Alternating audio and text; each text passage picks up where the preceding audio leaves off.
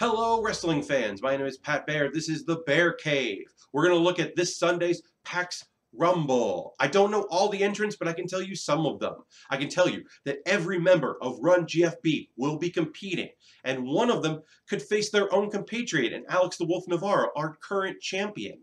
So it could be D. Leezy. It could be Dr. Tracksuit. It could be the Underdrinker facing their own friend.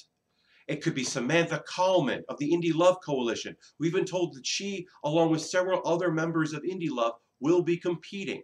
So it could be the Hugs against the Drugs. We don't know. It could be Alex Rubens. He won the Invitational at PAXW to get himself a slot in this tournament.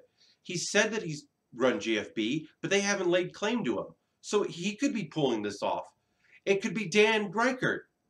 If he's not busy enough with Xavier Woods, an actual wrestler that he's been feuding with, maybe this is his year where he actually proves that he's good at video games and can win the Rumble. I mean, for all we know, it could be a dark horse like Kate Welch. Or it could be Danny O'Dwyer with the Luck of the Irish. Is it his year to do it? It could be the dog walker, Mary Kish. Or it could be any one of the other entrants that I haven't been told about because they don't tell me anything. Greg Miller, our commissioner, likes to keep it in his vest pocket.